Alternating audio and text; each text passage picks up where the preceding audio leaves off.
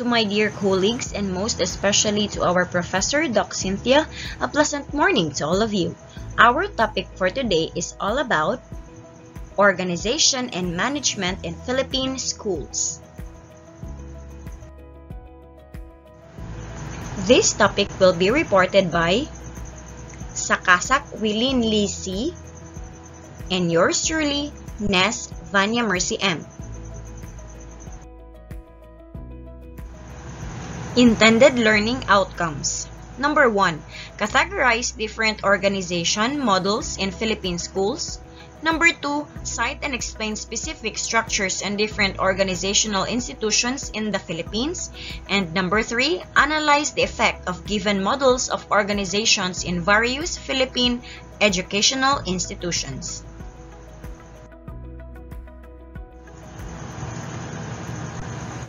The education in the Philippines.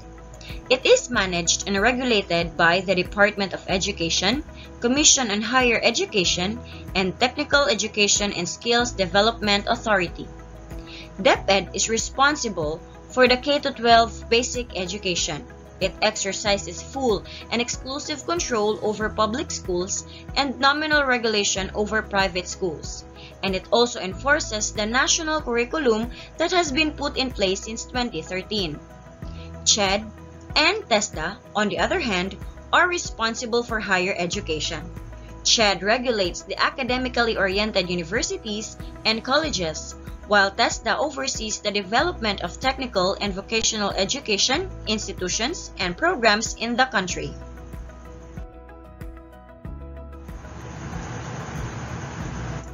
The different organization models in Philippine schools. Let us discuss first the DepEd management structure.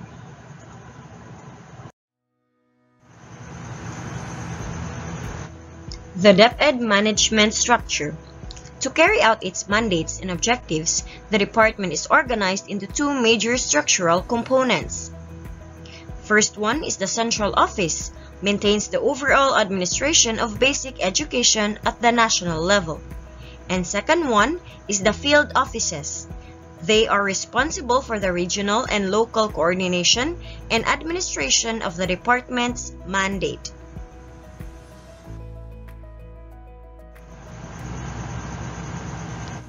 According to RA 9155, an act instituting a framework of governance for basic education, establishing authority and accountability, renaming the Department of Education, Culture and Sports as the Department of Education and for other purposes. The department should have no more than 4 undersecretaries and 4 assistant secretaries, with at least 1 undersecretary and 1 assistant secretary who are career service officers chosen among the staff of the department.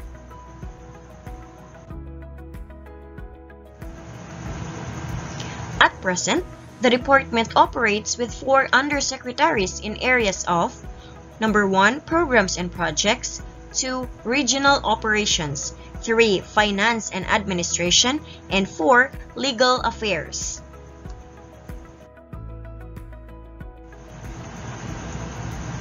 Under the office of the Secretary at the Central Office are the different services, bureaus, and centers. Under the Services Department are Administrative Service, Financial and Management Service, Human Resource, Development Service, Planning Service, and Technical Service.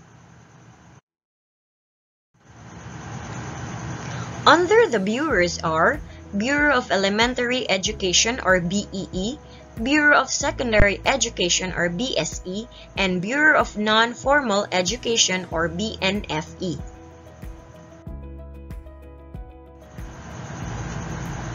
In the Bureau of Elementary Education, they are responsible for providing access and quality elementary education for all. It also focuses on social services for the poor and directs public resources and efforts at socially disadvantaged regions and specific groups.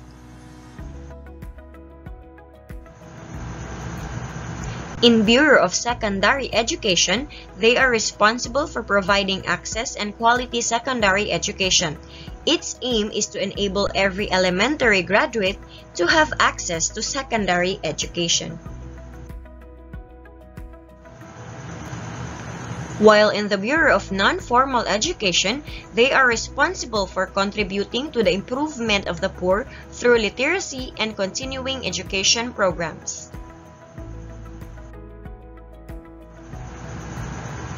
In the centers or units, we have the following offices: the NETRC or the National Education Testing and Research Center, the HNC or the Health and Nutrition Center, the NEAP or the National Educators Academy of the Philippines, the EDPTAF or the Educational Development Projects Implementing Task Force, the NSTIC or the National Science Teaching Instrumentation Center, and lastly the IMCS or the Instructional Materials Council Secretariat. Now this time, let us discuss the field offices. Under the subnational level, there are 16 regional offices, including the Autonomous Region in Muslim Mindanao or the ARMM, each headed by a regional director, a regional secretary in the case of ARMM.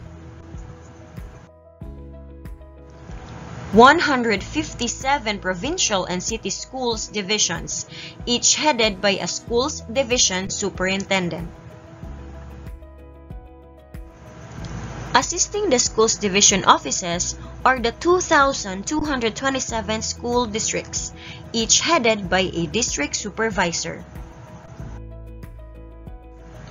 Under the supervision of the schools division offices are 48,446 schools, broken down as follows: 40,763 elementary schools, that is consisted by 36,234 public and 4,529 in private.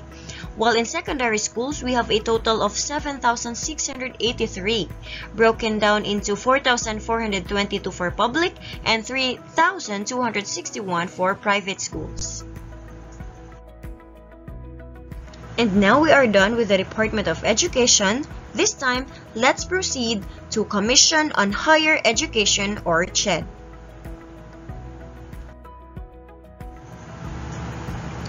The Commission on Higher Education or CHED was created on May 18, 1994 through the passage of Republic Act No. 7722 or the Higher Education Act of 1994. CHED, as an attached agency to the Office of the President for administrative purposes, is headed by a chairperson and 4 commissioners, each having a term of office for 4 years. There are 9 powers and functions of CHED. First, they formulate and recommend development plans, policies, priorities, and programs on higher education. Second, they formulate and recommend development plans, policies, priorities, and programs on research. Third, they also recommend to the executive and legislative branches priorities and grants on higher education and research. Fourth, they also set minimum standards for programs and institutions of higher learning recommended by panels of experts in the field and subject to public hearing and enforce the same. Fifth, they also monitor and evaluate the performance of programs and institutions of higher learning for appropriate incentives, as well as the imposition of sanctions such as, but not limited to, diminution or withdrawal of subsidy, recommendation on the downgrading or withdrawal of accreditation, program termination, or school course.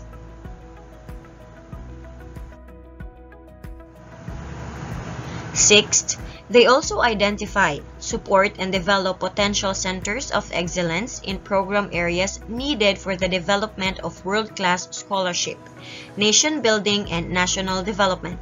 Seventh, they also recommend to the Department of Budget and Management or the DBM the budgets of public institutions of higher learning as well as general guidelines for the use of their income. Eighth, They also rationalize programs and institutions of higher learning and set standards, policies, and guidelines for the creation of new ones, as well as the conversion or elevation of schools to institutions of higher learning, subject to budgetary limitations and the number of institutions of higher learning in the province or region, where creation, conversion, or elevation is sought to be made. And lastly, they develop criteria for allocating additional resources such as research and program development grants, scholarships, and the other similar programs, provided that these shall not detract from the fiscal autonomy already enjoyed by colleges and universities.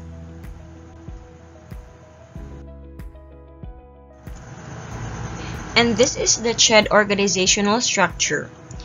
This is spearheaded by the Office of the Chairperson and Commissioners together with the technical panels and the Board of Advisors. Under this level is the Executive Office, the Deputy Executive Office, together with the HEDFS, Office of SUCs, and LUCs concerns. Below this level is the Office of Policy, Planning, Research, and Information, together with the Office of Programs and Standards and Office of Student Services. Below this level as well are the following: Administrative and Financial Services, CHED Legal Services, and International Affairs Services. And the CHED Regional Offices is also under the Executive Office or the Deputy Executive Office.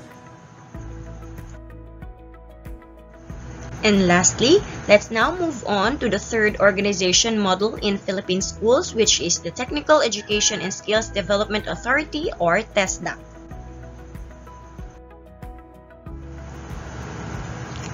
The Technical Education and Skills Development Authority or TESDA is the government agency tasked to manage and supervise technical education and skills development in the Philippines.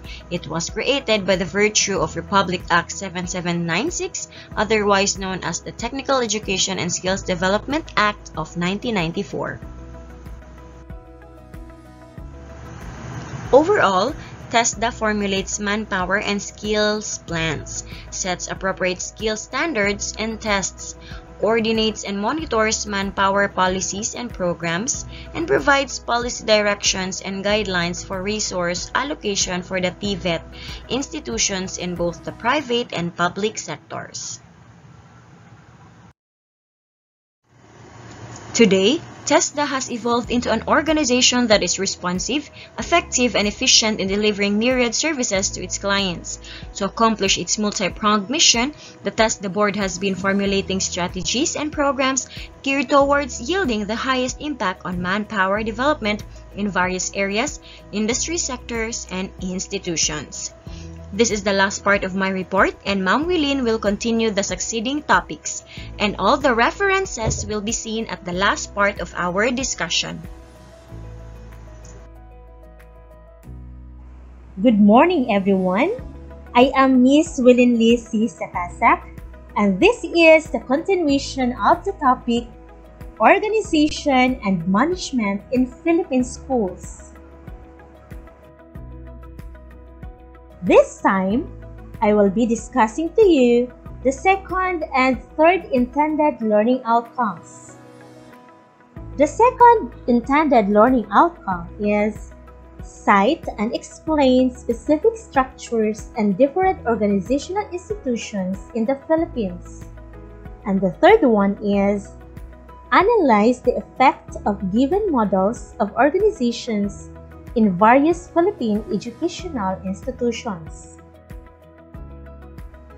To fully understand the current organizational structures of the institutions in the Philippines, it is indispensable to gain knowledge on the strengths and weaknesses of public education in the country before tackling the structures and different organizational institutions in the Philippines.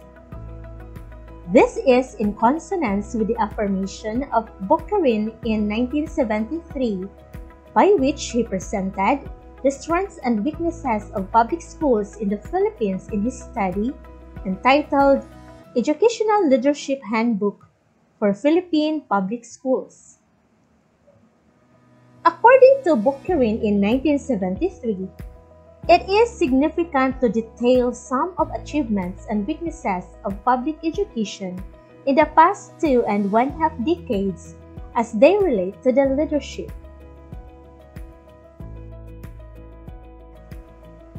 The succeeding statements present the recorded strengths of public schools in the country, to which one notable achievement has been the strengthening of national solidarity. The unity of the Filipinos has been strengthened by a public school system through a highly centralized organization. The use of a uniform course of study with slight variations to meet the needs of the minority, and the use of the English and Filipino languages were cohesive factors. Another achievement has been the training of people for a democratic way of life. The concepts of attributes of democracy were learned in the public schools in varied situations and activities. The third achievement considered notable is the training of leaders and the development of a middle class. Nearly all of the educated people of the middle class who have become leaders in various life activities are products of the public school system. And the fourth notable achievement is the development of a wholesome attitude toward work. The preceding statements simply show how the organizations were successfully managed. However, there are some weaknesses in the public educational system. One of the weaknesses is the low holding power of the schools. Another critical area is the problem of inadequate and unstable financing of public education, which affects systematic and long-range educational planning. This problem generally affects the condition of secondary education. The Special Education Fund Act has eased to some degree the seriousness of this problem, but certain amendments to the law are needed. The kind of leadership and initiative generated as a consequence of a highly centralized organization on all levels of education leaves much to be desired. Other factors that are believed contributive to this weakness, particularly of educational leadership, are some of the policies and long-established practices and promotions to higher level positions in the educational hierarchy, along with the inadequate preparation and training of most school administrators and supervisors who are charged with providing leadership. On this problem, the Presidential Commission to Survey Philippine Education, in its policy recommendations, proposed the following: reorganization of the Department of Education, adoption of the new policies in recruitment and promotion, and the establishment of education regions with operational authority within the national framework. With this information, we can now fully understand the system where we belong, especially in the Department of Education. Pablo, in 2015, in her article, stated that education is a necessity and a right of every individual. According to her, without proper education, we might find it a bit hard surviving life. She added that most of the Filipinos value the importance of education and are striving hard just to finish their studies, for they know that after all those hard works, a bright future awaits them. Pablo also expressed that we are very fortunate to have such laws in our Constitution that deals with education.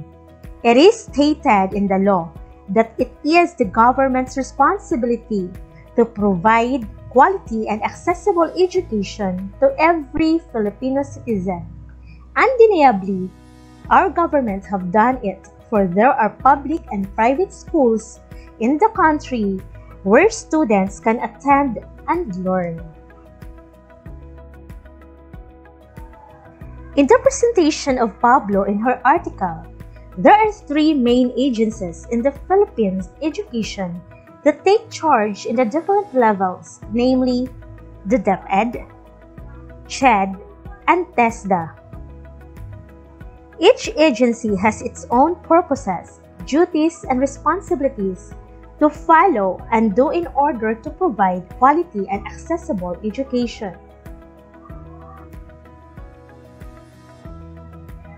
The Department of Education is in charge with the elementary and secondary levels. Accordingly, its main function is to provide quality basic education that is equitably accessible to all and lay the foundation for lifelong learning and services for the common good. Basically, the aim of DepEd is to give the students basic needs, competence, and knowledge that they need in life.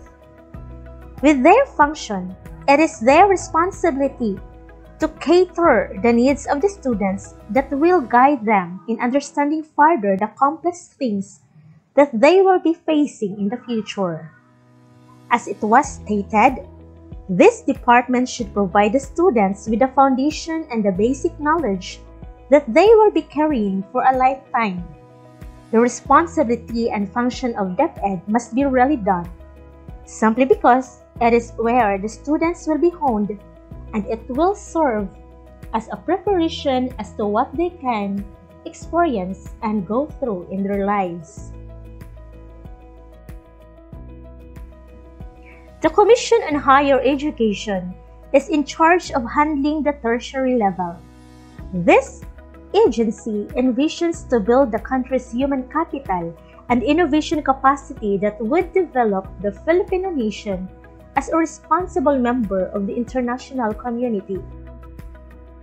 That CHED aims to produce responsible, intelligent, and globally competitive graduates.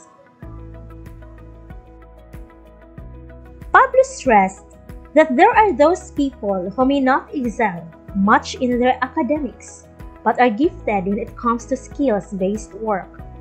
Good thing there is the Technical Education and Skills Development Authority, or TESDA, that provides courses that are skills-based. This is also beneficial for people who cannot afford to pay colleges and universities. This is also for people who are adults, old, or even those who were not able to graduate from the basic education. In short, this is for everyone who aims to learn and develop such skills. Through TESDA, education is made accessible and available for all, which helps a person to be skilled and equipped with knowledge and abilities that they may use to make their lives bountiful. Truly, this program helps every citizen to make use and develop their technical, vocational, and other skills in order to be successful and, of course, earn money in a legal way. One can be successful in life even without attaining college degrees because patience, dedication, talent, and hard work are the traits that an individual should possess in order to survive. According to Pablo in 2015, our education system in the Philippines may not be as good as other countries, but it is strongly believed that little by little, our education system will be enhanced and developed that will lead into catering the needs of the students. What we need is a great teacher who will inspire and teach well the students to make them better and greater in the future. Though the Department of Education is executing a bureaucratic model of organization and management, the school is empowered to operate with the help of the community. To be specific in our discussion, let us focus on the School-Based Management, or SBM. School-based management is the decentralization of decision-making authority in schools. At a school level, school heads, teachers, and students work together with community leaders and local government officials and other stakeholders to improve school performance.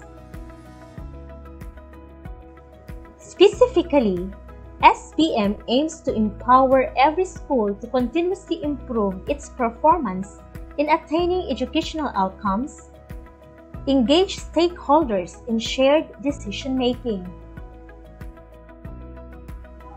lead the school staff together with other stakeholders in identifying and addressing school problems and concerns, create support network of community-based stakeholders that will mobilize social, political, cultural, and economic resources, and make stakeholders accountable for school performance.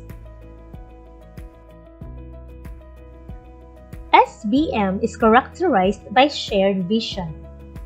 It is the collective dream of the major stakeholders for the school. It is the unifying and sustaining factor that upholds the values, beliefs, and culture of the school community. And it is the core message, and it establishes principles of high performance.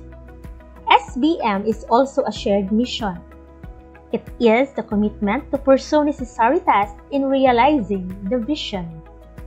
A shared mission drives the team to undertake actions to effect planned improvements. Another characteristic of SBM is shared decision-making. It means ownership of decisions by a team of stakeholders. It is an effort to transform conventional school organizations into proactive learning communities, or LCs. These LCs are thus empowered to make decisions that would strengthen the teaching and learning processes. Another one is collaboration. It is the joint effort of stakeholders in working together toward improving learning outcomes. Next is autonomy. It means stakeholders are free to govern the school as mandated by RA 9155, subject to a set of implementing rules and regulations of the Department of Education. Others call this decentralization. SBM is also characterized by accountability. It is the acknowledgement and assumption of responsibility for all actions, decisions, policies, outputs, and outcomes. Next is community ownership or shared governance. It means the forging of partnership among stakeholders to address the needs and concerns of the school. Lastly, SBM is characterized by transparency. It means an open presentation to stakeholders of school accountability such as fiscal and material resources, as well as school records, among others. Talking about the effects of school-based management in the Department of Education, SBM has been piloted in the projects implemented in selected regions and divisions in the country. Examples of these projects are the Third Elementary Education Project, or the TEEP, the Secondary Education Development and Improvement Project, or the SEDIP, the Basic Education Assistance for Mindanao, or the BIM, and strengthening the implementation of basic education in Visayas, or the STRIVE. Experiences of these schools that implemented these projects have proven that SBM could achieve significant improvements of educational outcomes, one of which is increased school effectiveness shown in the performance indicators with focus on pupil-student academic performance. Second, empowered schools with school heads leading teachers and students in continuous school improvement. The third one is strong community linkages, resulting to more resources that provide a better learning environment. Fourth, improved monitoring and evaluation practices. And the fifth one, transparent transactions with a deep sense of accountability. And lastly, effective measure in controlling or managing school funds and other resources, resulting to improved delivery of school services. Those are only some of the effects of school-based management in the Department of Education. Let us bear in our mind that there is no such perfect system of organization. All we need as managers is to possess a motivational character towards our subordinate that would surely inspire them to do the best in them. After all, the success of an organization lies in everybody's participation. Remember, management is nothing more than motivating other people. Thank you and God bless everyone.